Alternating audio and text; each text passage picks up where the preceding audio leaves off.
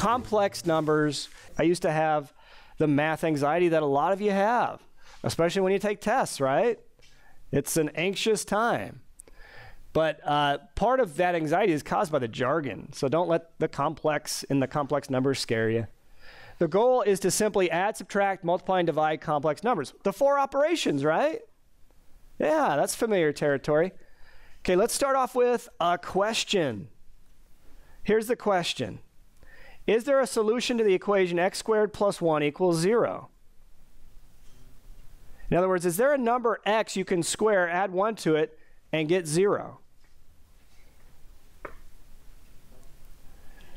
Well, if you use the techniques that we've developed for solving this equation, you'd have to isolate the x squared. What would you get on the right side?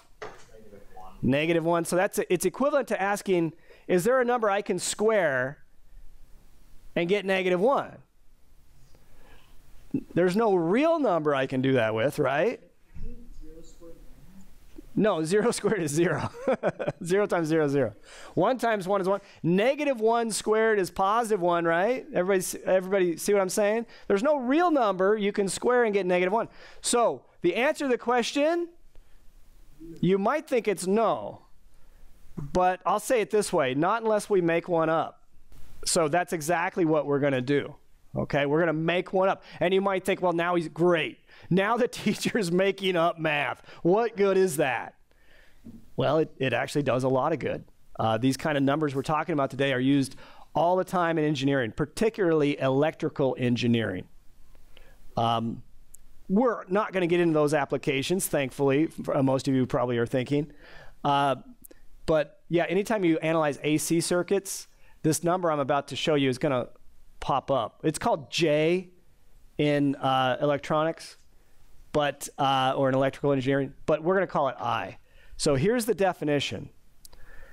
I, you could do it 2 ways. You could say I squared is negative 1. So that's the made up, I then is the made up solution to that equation, right? You plug I in for x, you get a solution to that equation. But more specifically, we're going to say I is the positive or principal square root of negative 1. So that's usually the way we think about it. Now, unfortunately, I is called the imaginary unit. Now, why is that unfortunate? Well, because imaginary kind of makes you think that it's not good for anything, right? But the imaginary number I is good for a lot of things, not the least of which is what I just mentioned, AC circuits. So it's just one of those things. It was called imaginary, but it has a lot of uses in math. So by the way then, just taking that equation, x squared plus 1 equals 0 then, the solution, it actually has 2 solutions. I, and really negative I, right?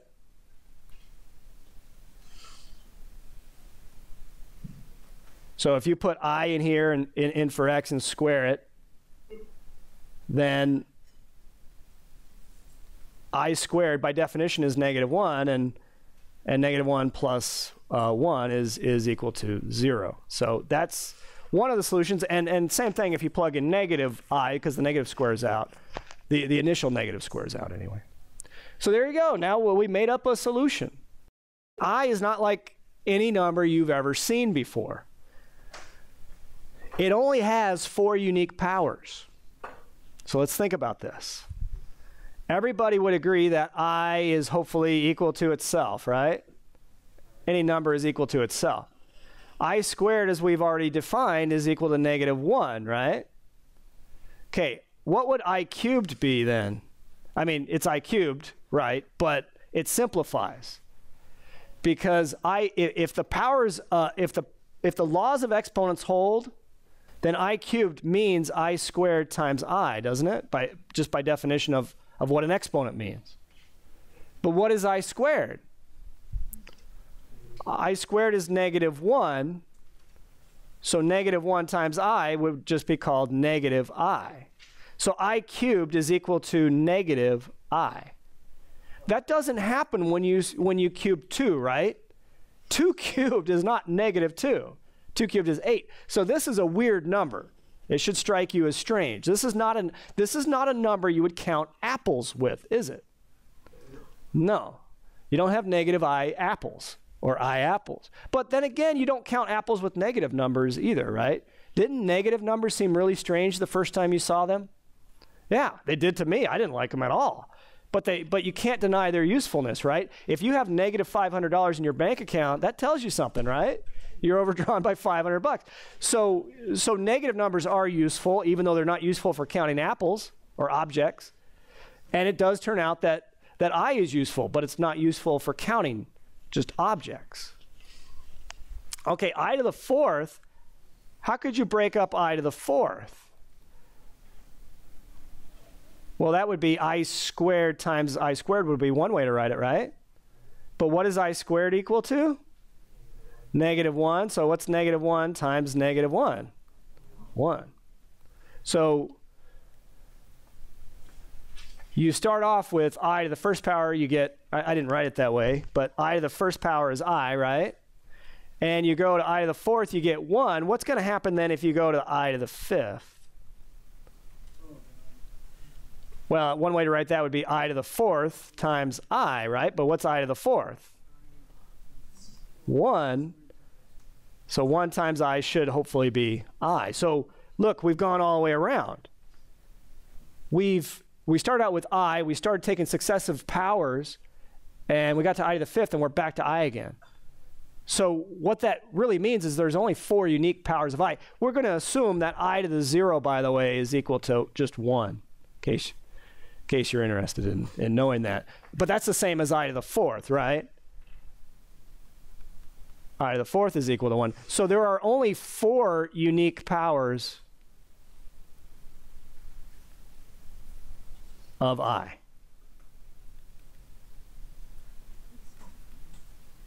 So that should strike you as weird. So that means if I have like I to the 92 power, that should reduce to one of the 4 powers of I, right? Now, what would be a simple way to reduce that? Well, if you think about it, if you took this 5 on the I and you divided it by 4, 4 comes from the fact that there are only 4 unique powers of I, and you look at the remainder, that's going to be the reduced power of I. So 4 goes into 5 how many times without going over? 1, right?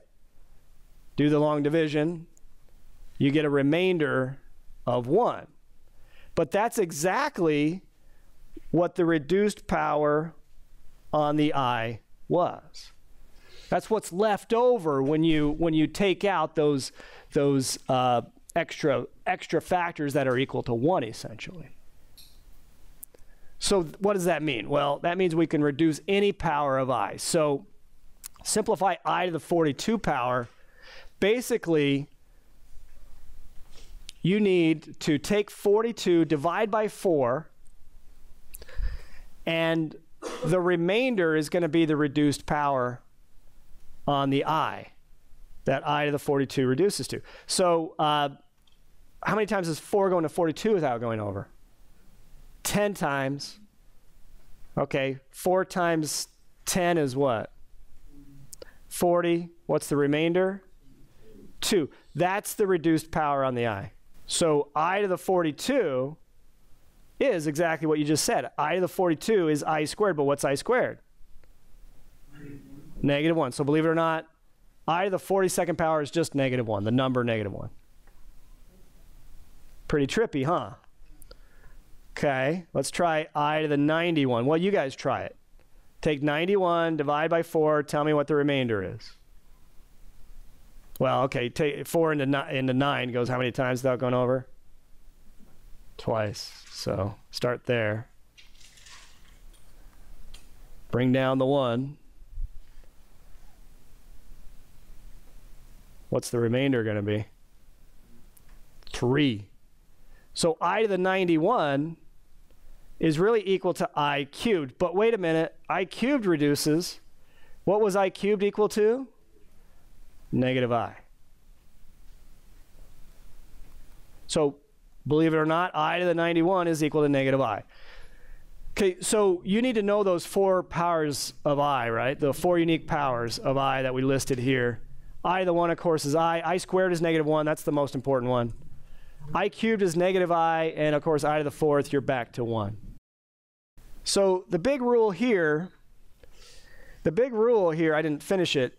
Okay, for a greater than 0, so the assumption is a is a real number, like you could locate it on the number line. You can't locate imaginary numbers on the number line that you're used to.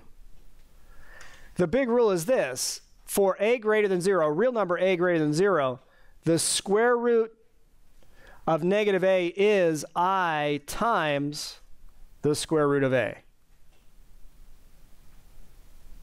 That's the big rule. So where does this come from? Well, think about it this way, and it might make sense to you. You could think of the square root of -a as the square root of -1 times a, right? And then if that property holds that you can break up the radical over multiplication, don't you get the square root of -1 times the square root of a? But what's the square root of -1? I. So that's all we're saying.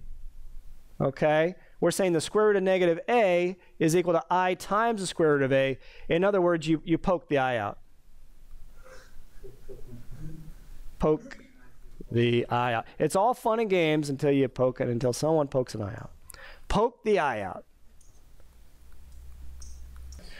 So the square root of -4, you always poke the I out first, you guys. So if you use that property above, how could you rewrite the square root of -4? You could rewrite it as I times root 4. But wait a minute, you know how to take the square root of 4. What's the square root of 4? 2, so you could say I times 2 is the answer, but most people write 2 times I. You don't even need the multiplication symbol, just 2I. And by the way, you don't need to show this work. You don't need to show it in this case. So just go right to the answer. Square root of -4 is 2I. So if you were explaining this to a friend, you would just say, hey, take the square root of 4 as usual, and then slap on an extra factor of I, right? If you want to take the square root of -8, just simplify the square root of 8 as usual. And then remember, on the outside of the radical, that's very important, you put on an extra factor of I. You multiply by I. Now, just to show you why that works, okay, square root of -8 according to that big property would be, in terms of I times square root 8. Oh, but you know how to simplify the square root of 8. The square root of 8, what's the biggest perfect square that's a factor of 8? 4, so 2 squared, right? 2 squared times 2. You could write it as 4 times 2, that's fine. And then once you take out the you can break up the radical over multiplication, take out the square root of 2 squared, which is 2, and I would pull the I out in front like that. So you get 2I rad 2. That's your answer. So again, you simplify as the root as usual if you're asked to simplify, and then remember, put on the outside of the radical, put on an extra factor of I. So that's not actually, doesn't seem that new now, does it? It's just kind of one extra step. Okay, we haven't talked about complex numbers yet. What is a complex number? A complex number is a mixture of a real number. Again, when you think of real numbers, think of the number line that you're used to graphing a single number on. You can locate any point on the number line, fraction, whole number, the opposite of any whole numbers, decimals. Well, a complex number is a combination of a real number and an imaginary number. So any number of the form a plus bi, where a and b are reals, a and b are, a and b are real numbers. Any number that looks like this, a plus bi, any number of this form is called a complex number.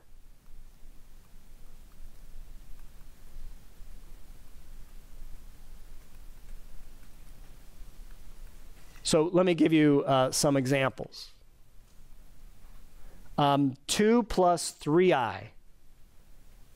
We think of that as one object, one quantity. That is a complex number, okay? 2 plus 3i, what's A? 2, what's B? A lot of books would call A the real part, and B the imaginary part. And it differs from book to book. Some books call B times I the imaginary part. Some books just call the number in front of the I the imaginary part. I believe, if I remember right, your book would just call the 3 in this case the imaginary part. But you need to just be able to identify them as A and B, and that's good enough. How about same thing, same idea. What if we had 3.1 minus pi times I? Pi, the usual 3.14159, blah, blah, blah. That's a complex number. What is A? 3.1. What is B? Well, you'd have to include the negative, right? Just like you do with coefficients and polynomials. So negative pi. Don't round off, just negative pi. What if I gave you the number 10? First of all, is the number 10 a complex number? So the real question then is a real number a complex number? Well, what if I did this? 10 plus 0, well, wait, let me put an equal sign. 10 plus 0 times I. And, I mean, we're going to have to assume that 0 times I is 0, just like any other multiplication, but we'll just say, hey, that's true, and say that's a definition, and don't worry about it. Then is it true? Yeah, 10 is a real number, but it's also a complex number. So A in this case is what? 10, and B is 0. So true, this would be an excellent question on the next test. True or false, every real number is a complex number. So think of a real number like just in generically A. True or false, A, it's a real number, but is it also a complex number? Yeah, it's true, because couldn't I do that trick I just did with the 10 with the A plus 0i? Couldn't I write A as being equal to A plus 0i? Yeah. Every real number is complex. Does it work the other way around? Every complex number is a real number? No. The first two examples of complex numbers would not be real numbers. So 2 plus 3i, no. It has one, think of it this way. It has one foot in the real numbers, the number 2. It has another foot in the imaginary numbers, 3i. So that would be false. That would be false. So that means the set of complex numbers contains the real numbers. Remember what the real goal was today. The real goal was to add, subtract, multiply, and divide complex numbers. But you know what? Once you understand what complex numbers are and what I is, the 4 operations are no big deal, because we perform them the way you think we would. So let's start with addition. Compute. In part A, let's take the complex number 4 minus 3i and add it to the complex number negative 2 minus 5i. If you were inventing addition of complex numbers, which somebody did just a couple hundred years ago, really, how would you want to add these together? You would want to add probably the real part and the imaginary parts. Just like terms, thinking of them as like terms, right? Thinking of the real part as like terms, constants, and the imaginary part as like terms. Even though don't think of I like X, though, because I is an actual specific number, whereas X represents usually a variable. Okay, so if you do that, what do you get? 4 plus a negative 2, 2, negative 3i minus 5i, minus 8i. Is it really that easy? Yes, it's really that easy. I feel like I'm selling you a food processor for only $19.99. Complex numbers, it grinds up, adds them together. 2 minus 8i. So that's about, I mean, isn't that about how you'd want it to work if you were inventing the addition?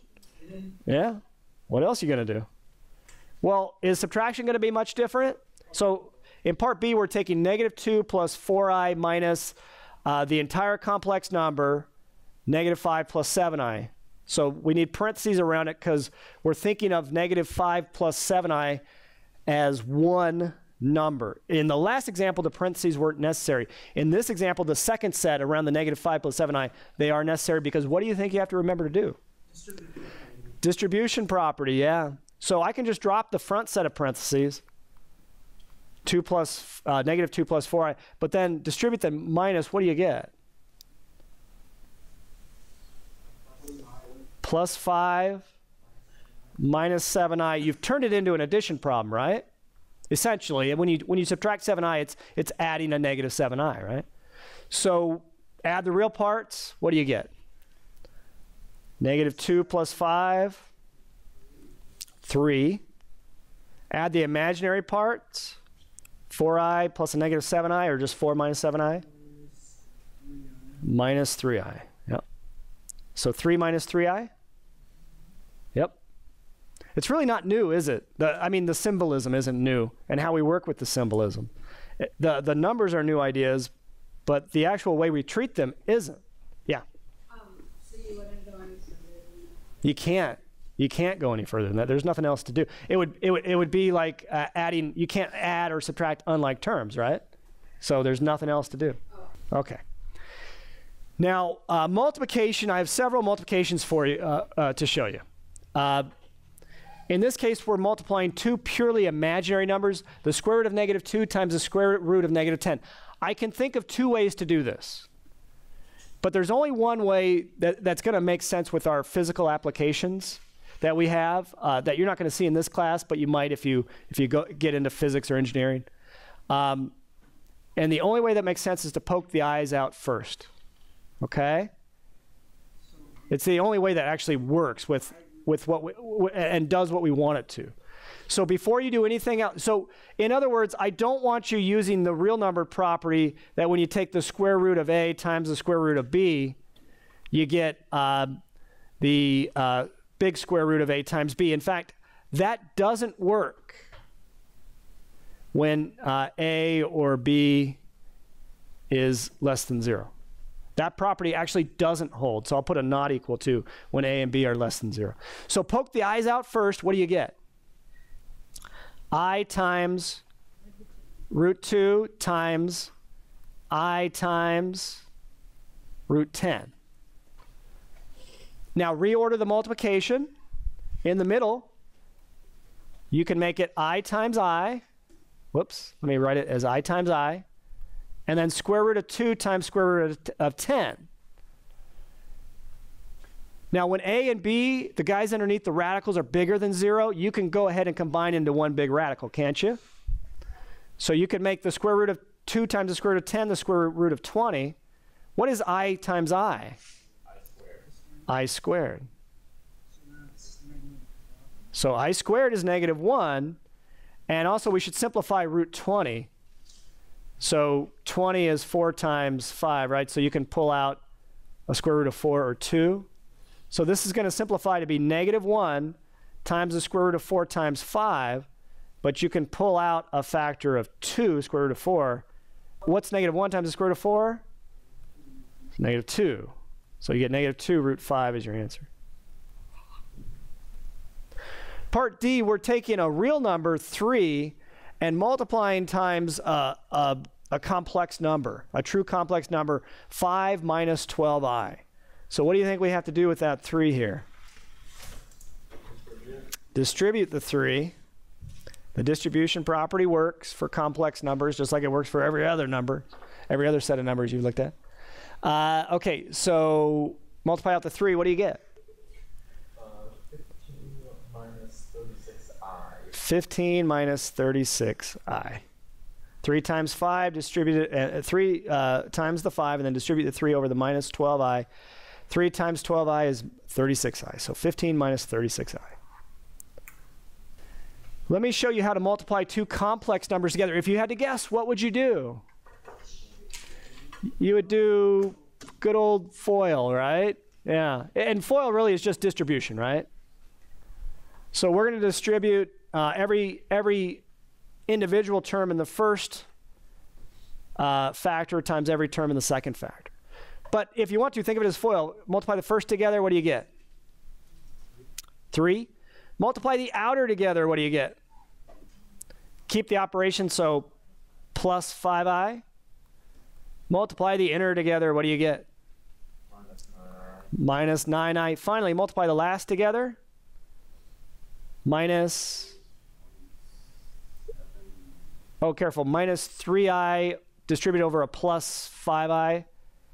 So minus 15i squared. And then the trick is you have to remember I squared is negative 1.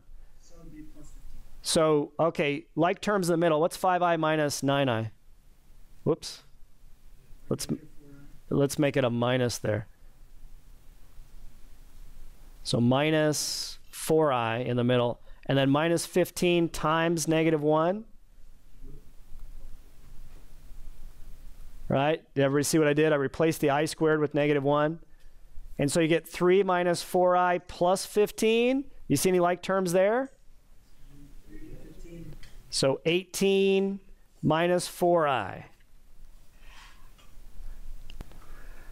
Now we have negative 5i divided by 1 plus I. Okay. Believe it or not, you already know how to do this. What is I? It's the square root of negative 1, right? How do you get rid of a square root in the denominator when you have a sum or difference? Square it. No, you can't square it. You multiply numerator and denominator by the conjugate. You pay a conjugate visit, right? So what's the conjugate of 1 plus I? 1 minus I. You multiply the numerator and denominator to do the division. In other words, to get rid of the I in the denominator, you multiply numerator and denominator by 1 minus I, if it's a sum or difference. So let's do the denominator first. When you multiply conjugates, you don't actually have to do the full FOIL, right? Because the outer and inner terms cancel. So you multiply the first together, you get 1. But if you do the outer and the inner, they knock each other out because the outer gives you minus I, the inner gives you plus I. If you add those together, they're gone. So all you really have to do is multiply the first terms together. What's 1 times 1? 1. Outer and inner knock each other out, so then just do the last terms together. What's that? Minus I squared, and that's your denominator, but we need to simplify it. Well, okay, let's go ahead and multiply out the numerator as well. So just distribute up top. What's negative 5i times 1? Negative 5i, right? Multiply by 1, you just get the number back again. And then distribute the negative 5i over minus I. Is it minus? Plus 5i squared. What do you have to do with the I squareds? Replace them with negative 1, because that's what I squared is equal to. So you get negative 5i plus 5 times negative 1 up top. On the bottom, you get 1 minus negative 1. Notice how I put the negative 1 in parentheses. Okay, so what do you get? Negative 5i minus 5 over 2. Negative 5i minus 5 all over 2. 1 plus 1, right? Now, that's a great way to write it. This is the same thing. If you turn it around, you get negative 5 halves. And then you'd have minus the 5 halves I on the end there if you turn it around. And that's equivalent, right? If you undo the subtraction and keep the common denominator there. Does everybody see that? So in part G, you guys, let's take 5 minus I divide by negative I. 5 minus I divided by negative I. Okay, what would the trick be here? Yeah, what's the conjugate of negative I? I. And by the way, if there's a number in front there, you can ignore the number, the real number, the real number factor, that is. So yeah, you could think of 0 minus I. You could think of negative I as 0 minus I, and it is in this. You don't have to think of it in terms of the conjugate, but it's helpful for getting rid of the negative in the denominator if you do. So what's the conjugate of 0 minus I? 0 plus I, which is just I. So the idea would be to multiply numerator and denominator by I in this case. If you multiplied by negative I, that would work too. That would still get rid of the I in the denominator. You just have some simplifying to do with the negative in the denominator. So, okay, so you multiply straight across. I actually usually say do the denominator first. So in the denominator, what's negative I times I? That's negative I squared, right? What is that going to turn out to be? Well, it's the opposite of negative 1, isn't it? It's the opposite of negative 1, so it's actually just, 1. Okay, and then after you do that, go ahead and distribute in the numerator. What do you get? 5i minus I squared. 5i minus I squared. Okay. So do I need to show division by 1? No, so let's just take the numerator, 5i minus I squared. But what is I squared? Negative 1. So it's 5i plus 1. Most books will tell you to write it in a plus bi form, which in this case just means turn it around. Turn it around, you can get 1 plus 5i as your answer.